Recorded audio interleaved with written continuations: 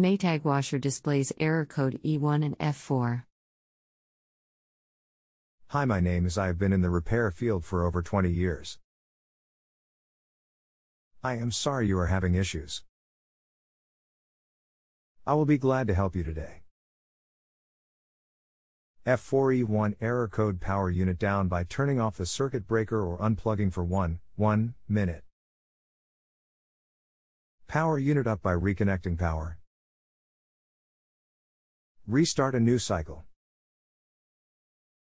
Monitor the washer for 1 minute to ensure the error code does not display again.